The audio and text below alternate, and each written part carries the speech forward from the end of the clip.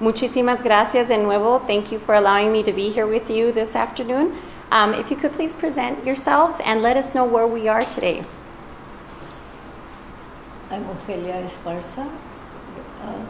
We are at our studio, Tonali Studio in East Los Angeles, in Old Town Maravilla, the place where I was born and where I still live.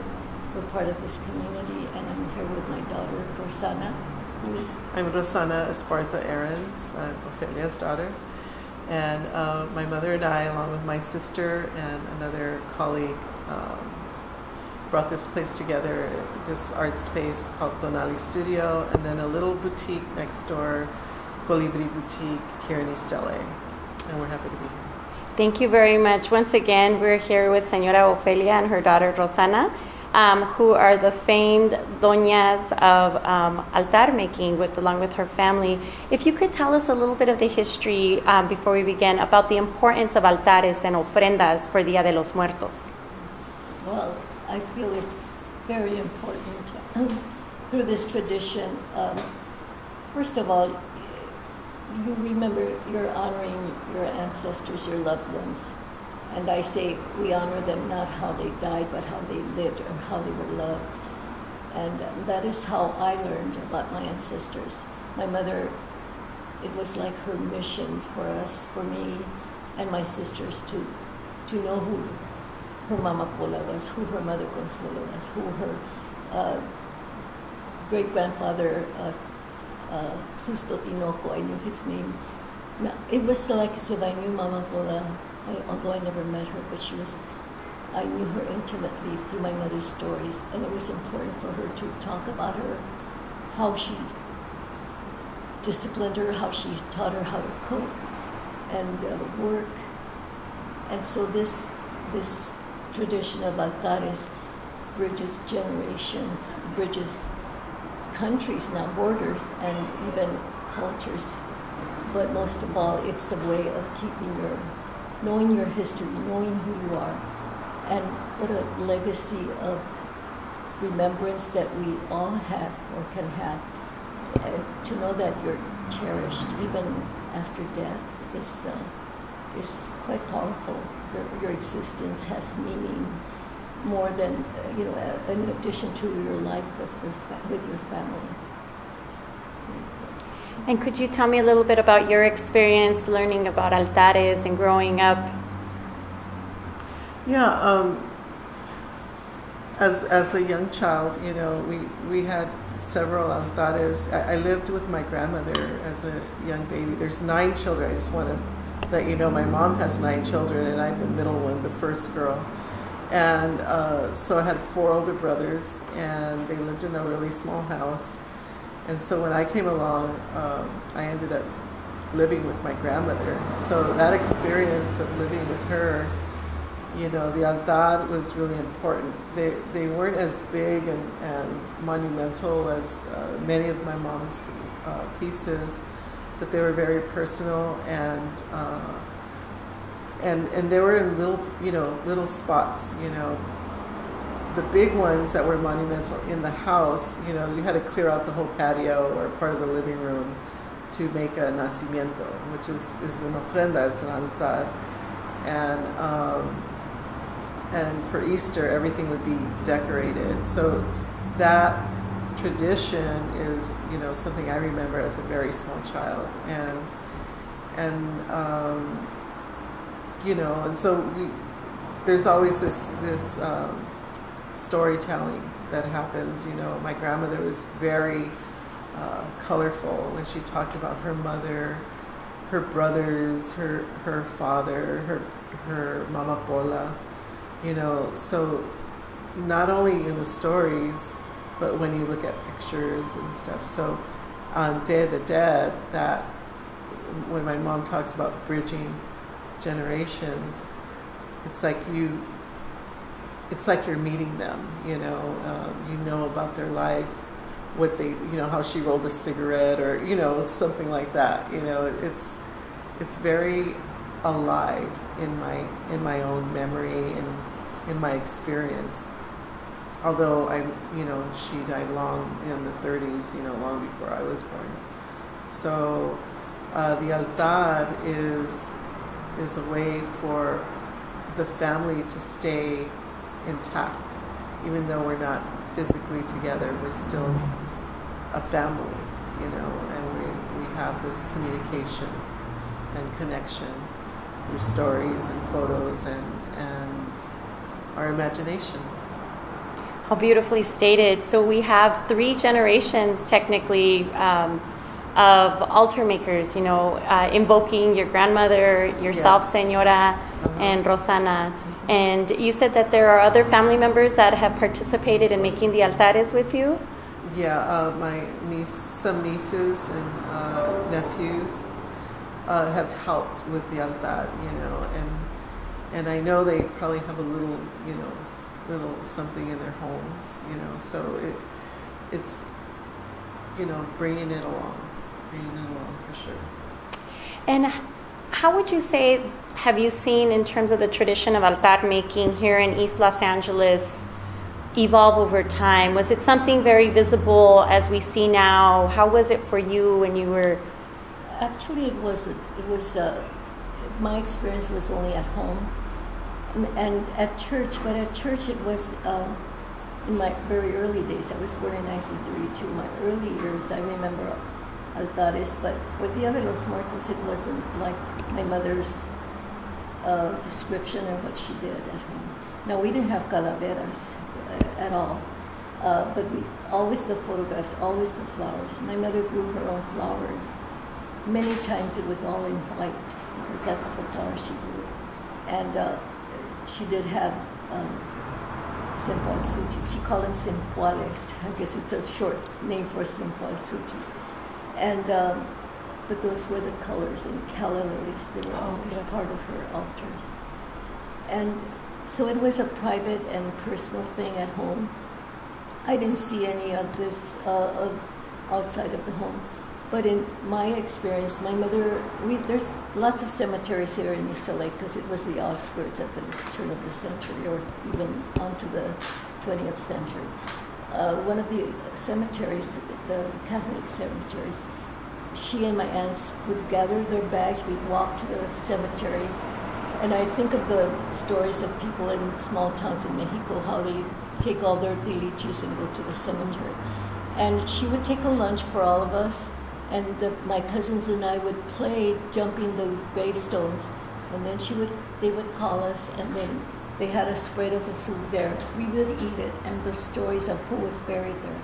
At that time, we didn't have any very close relatives, but they were paisanos or cousins who had come to the U.S. a long time before. But that brought up the stories of their hometown. Her mother, since it was my mother's cousin, not only of who they were, but how they lived and how they celebrated, the songs they sang. So those were my beginning stories for Day of the Dead. They would decorate with whatever few flowers they brought, but the main part for me was listening to the stories. I was fascinated, and then we would eat. And while we were eating, esta fulana de tal hacía unas gorditas de horno que mi mamá, and so the story, it would continue. The stories didn't end. And so that was my first experience of celebrating Dia de los Muertos. Then we'd go home to my mother's little altar, but it was something that had been there all year, but it was dressed up and perked up, with flowers. And the stories, that's what the special part of it. And so it wasn't until 1979 that I first went to Self-Help Graphics. They had started celebrating a community, a public celebration of Dia de los Muertos. And there's a whole story behind that. I'm sure you'll get that. It's a long story. But I came on part of the neighborhood, part of the community, and there was a sign asking for instructors for the workshops for Day of the Dead. And I said, I didn't know they had a Day of the Dead celebration out here, because when I went there, Sister Karen asked me, are you familiar with Dia de los Muertos? And I told her that story. So, okay, you're hired. And so we did wonderful things. We did huge headdresses for a procession that would take place from the cemetery, Evergreen Cemetery, which was not the same one that I used to go to, but not far. and two self-graphics in a procession, and we made these huge headdresses, and there were some giant paper mache calacas that would be carried to the cemetery, laid there, and then have some kind of ceremony, and then we'd process back to self-graphics, and then there was a celebration with vendors and music and all that. So that was the beginnings of these big celebrations for the Dia de los Muertos at self-graphics. In the late 70s. In the late. I think in the U.S., right? Right. Yeah. Right. Actually, they started just further away from where I came on in 1973. They moved to that building near my house on Cesar Chavez. Then it was Brooklyn Avenue and Gage Avenue. And I think it was 79, 76, but I didn't come. I started doing altars there in 1980 and 81. They were all community altars. It wasn't like my individual altar, but it was part of many artists coming together. But it was a wonderful experience because the things that I had seen or my mother were magnified because it was the stage and everything was big because so many people participated. And that continued to this day. So I became part of that celebration since then. There was a hiatus of about maybe 3 years because I had just become a teacher, an elementary school teacher. But I started doing that, talking about Dia de los Muertos in my classroom. In fact, self-graphics, the artist developed a coloring book, first of its kind. I still have copies of it. So that's what I would, present to my students. But mostly I would tell them about my own experience. And that's how I would introduce it to them because it was more personal. And so I started doing altars in my school, 1970, I guess 78 or 9, and continued till I retired in 1999. And you're still active making... I am more active now than ever because actually it's all tied to self-graphics. When Sister Karen passed away suddenly, in 1997, her celebration was huge. Of course, so many people from all over came to honor her. And I was asked to do an altar, this time on the stage, because they had the reception there at Self-Graphics. It turned out to be a monumental altar with so many flowers and artifacts that artists brought, many kinds of artifacts, small paintings, big paintings, and it was such a response of respect and love for her from many sectors that the altar, what started as what I thought was going to be, a normal size, became monumental. But then many of the artists I engaged in, they started, adding things, and I would just direct. By the time it was done, it was beautiful, and I have beautiful photographs of it. I hope I have one here, but it was the beginning of these monumental altars that I started building, because in subsequent years, I was asked to do the community altar on the stage. But previous to that, I had been doing altars, like I said, back in 1980, 81, as part of the art exhibits where I would do my own personal altars. And usually I used a piece of furniture because in my vision, it was like doing a home altar, something you would do at home. And so I still incorporate furniture in many of the altars. And that's when my children started to engage in these altars. The young ones would just do flowers because we would make so many tissue paper flowers. I learned all these flower making skills from my mother. She was an artesana who did everything with paper. And so it just came a wonderful, natural thing to make things for the altar, and then it was an art piece. So all these years, it is an art form today, of course, but it's also a cultural thing, a tradition, a spiritual thing. And so I think all these this combination is what I love to do. And one of my mother's wishes was that I carry on these traditions, not just for Dia de los Muertos, the nacimientos and all these other things. And it's come to fruition. My daughter, Rosana, Elena, Denise has helped quite a bit. Their children making the flowers and sometimes helping us, with placing things. But my son Javier, who does the foundations, who hangs up, and he can construct anything that I draw for him. Because in the early days I would say, well, could you move this here? Could you hang this here? He says, can you just draw me a picture? Then I have an idea. So from then on I started doing these schematics. And they became more and more elaborate as I was given bigger spaces.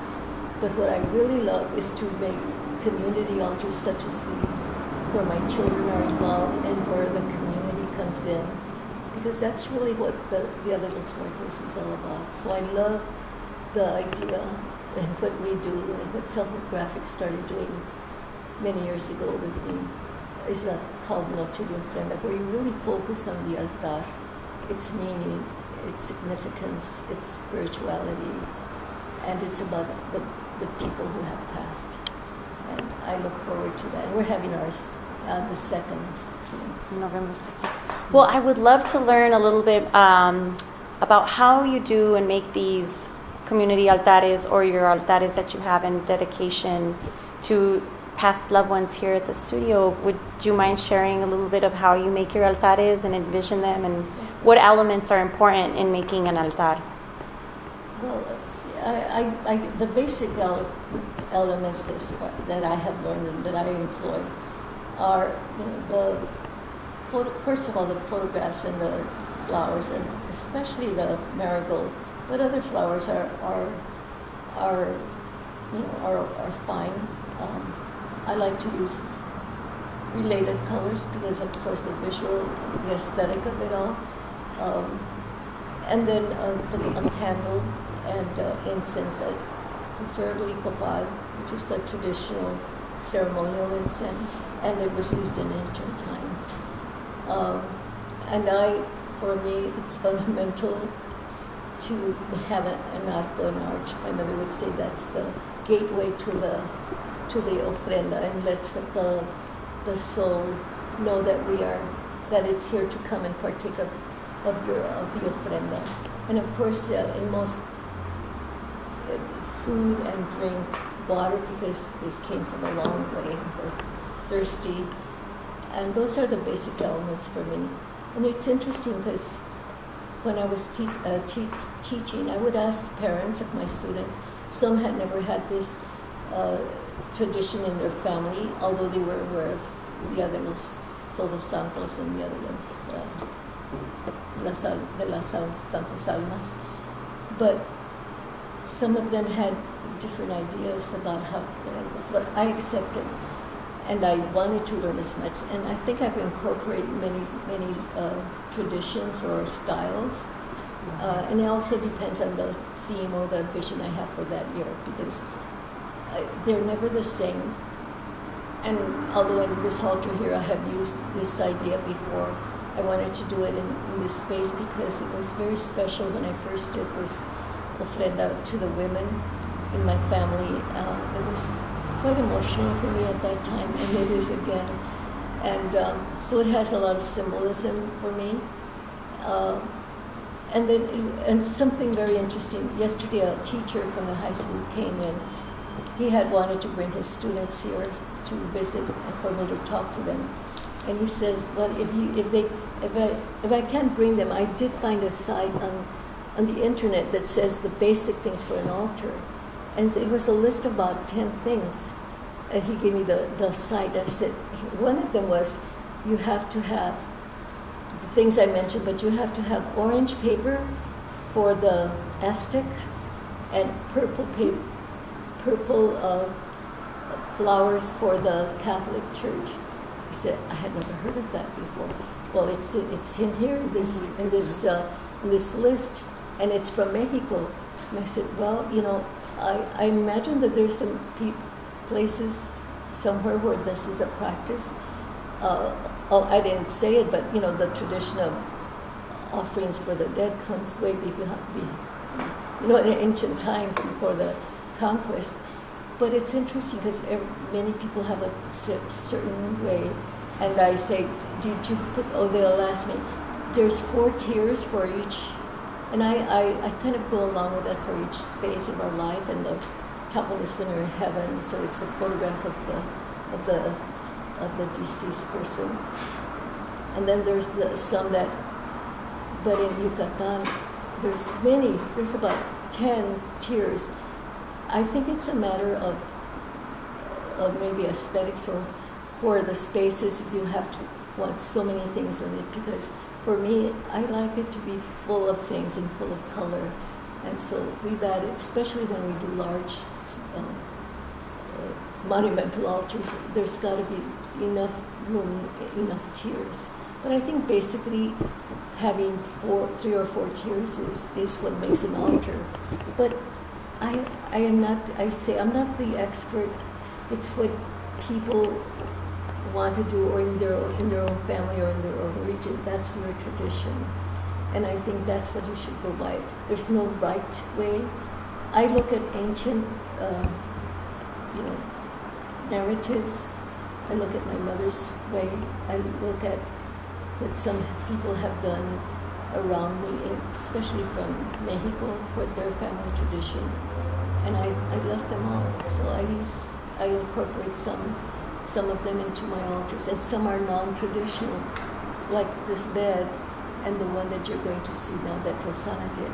But the most important thing is the meaning, the spirituality behind it, and the respect and the heart that you have for it.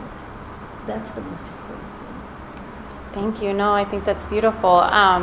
Because you're right, I was actually at a Oaxaqueño baker's location, and they had orange and purple flowers at the front of their home, and also placed by their altar. So yeah, every region within Mexico or Central or South America have their different traditions, and so you're definitely correct. And that's interesting, because here in Oaxaca, it's one of the cradle of celebrating, making ofrendas, but they're honoring the Catholic tradition with the purple color. So it's inclusive of everyone. My but hair must be honoring the Catholic Church. I have no idea. Right. You have to wear some orange flowers.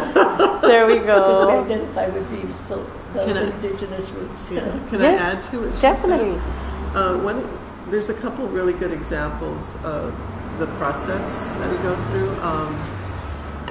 We did an altar in, I think it was 2008, for my grandparents, my Mama Lupe and Papa. And they were travelers. They loved to travel to Mexico as often as they could. And so we wanted to kind of capture that and their travels from Mictlan to home. And we did an altar at Self-Help Graphics, and we had steamer trunks. We had kind of a setting where they would be changing their clothes or packing their suitcases, and photos of them at Teotihuacan, all the sites, and they're together, or one's taking a picture of the other, or my grandfather holding my grandmother's purse, while he's like waiting. It's just like really beautiful photographs, old photographs, and then their passports and postcards with their letters writing home. It was so beautiful. So that's one aspect where you're honoring people that you love, but it's an aspect of their life. You can grab something and just say, oh, my grandmother was such a great cook, I'm going to make a kitchen, or something like that. The other thing that's more conceptual is we did one called Ode to the Old Barrio, which is the block where we live, and Self-Help Graphics is part of that. And all the storefronts, when my mom was growing up, and I got a taste of a lot of it, in the 60s up until the 70s. And so you know, the building that Self-Help Graphics used to be in was partially a mortuary. You know, there was like prosthetics. You know, there was all kinds of stuff going on in there, and we took photos, or we grabbed photos, as many as we could, of the original spaces, and we made those the highlights of the altar and the building of Self-Help Graphics. It was really cool, and if I can get you photos, I'll get you photos. Definitely. Yeah, really cool. So I think the feel that the intent is to honor and to not forget. So you just start from there. Mm-hmm. Well, speaking of that, the intent and to honor, would you be willing to show me some of the altares and ofrendas that you have created in honor of several family members or friends? Sure. and mujeres that are, and others that are very important? Thank you. Yes. I'll move out of the way.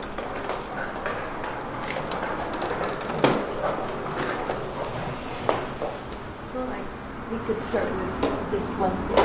Actually, it's still in progress because we're having our Noche de Ofrenda on Monday the 2nd. But it's dedicated, I call it Para las Mujeres de mi Alma. I have to add more photographs because there's many women who I want to honor. My comadre, I have my sister, a couple of aunts, some dear friends, my husband's mother and grandmother. But I love this idea of having the bed. Of course, her arco is the headboard, and a few of the things that were hers, but mostly the photographs and some of her linens are part of this that I have saved. But I think the bedroom for a mother is a very, if not sacred, a very special place for her children, for her too. The place where you find succor, comfort, and just closeness. And so I felt that for my mother, I would love to hold her again.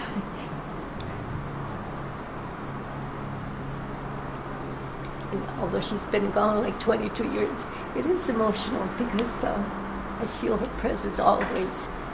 And I guess I could tell you, and I don't know, I always end with this saying that she taught me, and that's the reason that the essence of doing an altar for those you love, for remembering them, is how they were loved more than anything else. Anyway, so this is all part of it, and recreating actually a home space, a home place, where at home is the most intimate place for an altar, and you remember. Sometimes some people have them all year long, but they're just special and they're during this time, and you bring out all the photographs that you can. And so that's what this is. Thank you. Just a special note, all these vegetables are from a garden that is built, it's actually like a community garden on the property next to where we played, that would belong to my mother. And it was full of nopales and magueyes. She always had to have nopales and magueyes in her yard. You know, she came to this country, but my brother would say, pero se trajo su tierra. So she loved her country and her customs, her traditions, and that's why I learned them. She taught them to us, and it's become part of my life. And so they were beautiful concepts of nature, of love, of respecting, of growing things, of the land. And so here she brought it to East LA. This is beautiful. Thank you so much.